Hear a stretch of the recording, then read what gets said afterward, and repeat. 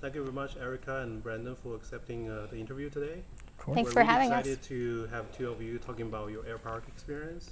Can you introduce yourself first? Yeah, so my name is Brandon Zangwill. Been flying for the last 5 or 6 years or so, primarily in this area, and just fell in love with it from the very beginning. And it's kind of just been the centerpiece of all of my hobbies and interests since that point. And this one over here just kind of makes that even more so. My name's Erica. I have been flying for what, 3 years now? Yeah. Little over 3 years. This guy over here got me into becoming a pilot. I've always been fascinated with jets flying overhead, and never thought it would be possible to actually pursue becoming a pilot. So he took me on our second date to Hilton Head. He flew us in a 172, like the plane behind us. And literally, since we left the ground, I was head over heels in love. So I got my private pilot, and I first started with my tail wheel, got my tail wheel endorsement, then I got my private pilot, and then from there I went straight into instrument training. So. Yep, and I've been pretty much pushing her along through the instrument stuff, but she's been right there wanting to do it. She always, wants us to move forward and keep pushing. So along the same line, I've got my tail wheel, and seaplane was just for fun, but it's a great one to get if anyone's interested in working on commercial, and eventually we'll both get to the flight instructor level and things of that nature. So. Oh wow, that's a great goal Yeah. for the future. I mean, I personally feel like instrument rating is very important for safety, and and also give you more flexibility and freedom. Oh yeah. 100%. Yeah, and then eventually you guys get like commercial and CFI. That's fantastic. That's Yep. our goal. Yeah. The instrument changed our flying considerably, Yeah. being able to get that. That's right. Like, what drove you to consider buying a house here? We went to a couple of fly-ins, one of which was here at Long Island Airpark, and just fell absolutely in love with the people, with the community, with the fact that you can have your own hangar and you can just pull your airplane out and take off on basically in your backyard. So that kind of drew us in. First and foremost is the community. Everybody here is just so incredibly nice and has welcomed us with open arms. So. Yeah. And since getting into flying, one of the biggest gripes that, regardless of where I may have been or people I've spoken to, is how difficult it usually is to kind of intertwine your life with flying and making time for all of it. Finding hangar space, especially in the Charlotte area, is really cumbersome. So when we came up here and we saw how the various airport communities live, and how much the community social life is really around airplanes, plus the ease of, like she said, having your own hangar, it just kind of made sense for us that if we could make that happen, that was really the way that we wanted to go. And being able to eventually raise children around that environment and have them hopefully take after us and learn to fly really young was kind of a bonus. So. And we also happen to be expecting, so. Yeah. Congratulations again. Thank you. Great news. We're going to have a young aviator pretty soon. Absolutely. Yes. He always jokes if they're not into aviation, he's taking the receipt and returning them. Go right on back. You guys have been moving, in here for a few weeks already. So, how do you feel about it? Like, how do you like it so far? Love it. There's really the only negative is the fact that we are a little bit further away than what we were used to, whether it be a grocery store or just regular shopping and errands that you run on a daily basis. But excluding that, it's really been wonderful. Yeah, and we actually looked at Lake Norman Airpark versus Long Island Airpark, and as you know, Lake Norman Airpark is a lot closer in vicinity to everything, shopping and people, civilization. But this really isn't all that bad, and we're already starting to get used to it. It's what, 13 minutes to the grocery store?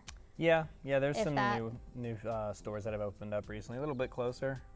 So, we got the benefit of having a grass strip instead of a paved. We give up some instrument approaches and stuff. We'll drive a little bit further. And fuel. Fuel on the field here, but that's fine. But other than that, it's really wonderful being out here. We came from the uptown area, so it's an entirely different lifestyle. one of the biggest reasons I wanted to live here is because it had the lake, and you can kind of have the best of both worlds. You have the lake and then you have the runway, and so everybody here has boats. You don't even necessarily have to have your own boat, because people love to share the experience of boating just like they do aviation. So, and there's a private marina for the community, so that's a nice little bonus. That one belongs to you guys? Yeah, so if you take off on runway 5, right as you get to the end of the runway, it kind of drops off out over the lake, and there's a little, I don't know, 30 some odd slips of just boats for the community, so yeah. Oh, okay, so everybody can use it? Just us, but yeah, just in the community, and they're deeded for specific houses. Okay. So like we actually don't have a boat slip, but for those of us that don't have one, there's actually a boat ramp for the community right around the corner from us. Perfect. So you got everything in one spot. exactly. literally, yeah. You don't have to do like multiple houses, like one for lake, one for... Exactly. And we have donkeys and horses on the way here, so we can stop and pet them. Agriculture, lakes, and flying. Yeah, and really cool people. That, like I said, I can't stress that enough. The people are so wonderful here. And it's not like prohibitively expensive, like, you know, compared with people's perception. Especially when you're looking at, you know, what's within an hour's drive. I mean, we're relatively close to Asheville. There's a lot of expensive properties there. Cornelius area, even Charlotte itself. There are homes that are way more unaffordable, might be a good term, than what's up here. So is it still possible? Absolutely. You find land and you can build whatever your budget can afford, and there's homes of all various sizes and types in this community and surrounding area. So yeah, absolutely. We've wanted to live here for at least 3 years and have been looking nonstop on, you know, all of our realtor on the listing sites and whatnot. So we've seen everything from just plots of land for going for $200,000 to in the millions. So, you know, there's something for everyone. But lots are definitely going quick, and so is the land around us. So yeah. Yeah, I'm so glad that you guys, you know, bought this one, because given the Charlotte real estate market is booming so much, Yes. yeah, it is pretty competitive right now. we lucked out. Yes, for we sure. did. What's the next step for you? Like, So it's interesting, you know, what you see behind us is actually our neighbors' airplanes. okay. So in the short future here, or I guess soon to be future, we really would like to get our own. In the meantime, we're just being good neighbors and letting people store planes that maybe they don't have space in their hangars, or maybe they don't have a hangar yet. But yeah, we would love to add some more ratings and do some fun flying, seaplanes and things like that. The market is so hot right now for buying airplanes, as it is for cars and houses. So we haven't really had the good fortune of finding what we're looking for, which is a Comanche 260B specific. Or C. We'll take a C model. Or a too. C would be great, yeah. But we're looking for that extra room in the back, and the useful load, of course. But it has that third row, which we don't plan to use for seating, but having baggage and Strollers. And that extra window adds a lot. Yes, strollers. The extra window adds a lot of light, and for those that are claustrophobic, it might make them feel more comfortable as passengers. So I guess the range is pretty good as well. yeah, That's exactly right. got great fuel economy, and you can add tip tanks if you really wanted to, but it's not even necessary. So. Do you have any advice to the younger pilots? I would say don't feel like you can't, just because, like you said, there's a lot of seasoned pilots, whether in an airpark community or just the aviation community in general. I mean, we are definitely the minority as far as the age bracket in this community. There's a couple that are, you know, somewhat similar in age, but for the vast majority, it is more of an older group. But that does not mean you can't get involved. You know, the aviation community as a whole is extremely accepting and friendly, and that's really all that we've found since we've been here. So if that's really what you want, you set a goal for it like anything else in life and just strive towards it and keep your eyes open for a good opportunity. Really, that's what happened to us. Like you said, we've wanted to be here for years, and it's just something came up that we were able to make work. Anything's possible.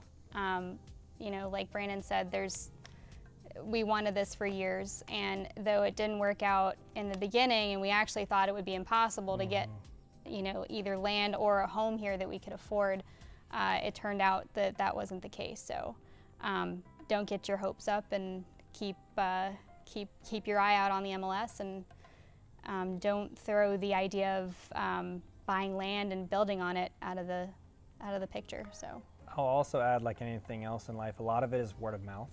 Whether you're trying to find a job or you're trying to find a house, it's all kind of the same situation. So, you know, in our scenario, EAA 309 was kind of our introduction into this community, and Pablo was a huge component inviting us into that group and getting involved in this area, because like I said, we were from Charlotte, so this is a little bit further away, but getting involved in that aviation community and getting to know some of the neighbors in this community is really what helped us out getting in here. So just keep your options open and get involved. I forgot to introduce a little bit more interesting background for Erica and Brandon. Actually, the circumnavigate US. I can talk over some of the overarching basic learnings. I'll let her touch on some of the exciting items that she wants to share. But from a planning perspective, plan more time than you think. That was one of the big takeaways for us. Is, like you said, it took us 2 weeks, but we very easily would have enjoyed 3 a lot more. Not because obviously more time off from work is great, but you don't feel like you're always on the go if you have more time planned than what you really need. You have the time to stop and kind of enjoy where you may be. And just like in aviation all the time, things are going to come up, whether it's maintenance, weather, whatever. So I would say plan for more time. Try to minimize the items you take with you. It makes it just easier, not even from a center of gravity or weight and balance planning aspect, but just you don't think about when you get to where you're going for the night, unpacking everything and then repacking it the next day. It makes things a lot simpler. Other than that, I would say just pick some of the places that you've seen that have always kind of captured an interest in you. It's not a one and done trip. You'll have plenty of opportunities if it's your goal. So what about you, about exciting times? Well, I should have prefaced it that it wasn't technically supposed to be a whole sightseeing trip. We kind of factored that in. I was actually working on my instrument rating, and I figured, why just fly approaches in the local area? Why not actually do it in a round robin around the United States and knock all the hours out? It was like the perfect amount of hours that I needed to fulfill that requirement. So we planned it around seeing family, around seeing things that we haven't seen before, going to places we haven't been. And I would say for me, the number one highlight for me was the Hudson River corridor. It was overwhelming, to say the least. Just so beautiful, skyscrapers, on both sides. And I grew up there, so you did. I did. And so seeing that perspective of the city was really unique. And awesome. Hopefully the ATC was nice enough. Oh, they're fantastic. They were so nice. Right. And I think we were the only plane in the sky that day, so we were really lucky. Another experience on that trip that really left an impression was Mackinac. The approach into Mackinac Island was amazing, something out of a book. But and even taking tours along the island was really fun. It's horse and carriage only, no cars, no trains, no boats, no nothing. Well, I don't know about boats. Probably boats. You can take a boat to the island. Yeah, but it's like very back to basics, really quaint. I also really liked, surprisingly, Sheridan, Wyoming. Oh yeah. Which was so random because we actually hit some turbulence, some severe. It was a SIGMET in. We didn't hit it. We stopped. Well, we didn't hit it. Yeah, Yeah, we didn't hit it, but we encountered a SIGMET and we ended up just detouring into Sheridan, and that was really fun. Catalina Island. Yeah. It's the airport in the sky. We did. Yeah. Wow, okay. I let On my him. birthday. It was, I mean, it can be. It definitely can be. The biggest thing to remember, anytime you're landing on top of like a mesa or an elevated island, is you're going to get downdrafts right as you come onto the short final. Yeah, that was the day I got to fly. That was my birthday. So she handed over the controls for that day instead of just playing safety pilot. I wasn't very generous on that trip. Anyway, so yeah, that was fun. For me, I've always had an interest in getting to places that you can't get to without an airplane or a boat. So you think of, I guess Jekyll Island is one of them. Mackinac has always been on the list, Catalina, things like that. So For me, those were really the exciting times. There was a lot of stuff that we wanted to add to, but like she said, the main goal of the trip was hours and experience, which we got a ton of experience. From high density altitude days to mountain flying a little bit to utilizing oxygen to islands to anything. To crazy calls about mid-air collisions and locating downed aircraft, and you'll learn a lot more than you ever really anticipate. Flying out of the country, in and out of the country. We flew into Mexico and Canada. And Canada wasn't anything special, but Mexico, you had to actually cancel flight following, and you're on your own, so to speak, once you enter their territory. So yeah, I've never flown out to Mexico, and it must be an adventure. We were only there for a couple minutes. Yeah, we just dipped our wing. We just dipped our wing. Dipped our wings in, yeah. We didn't land. I'm sure everybody learned a lot from two of you, and really enjoy it. Well, we're happy to have you here. Thank you for having us. Thank you for watching. If you like my channel, click the subscribe button, and I'll see you next time.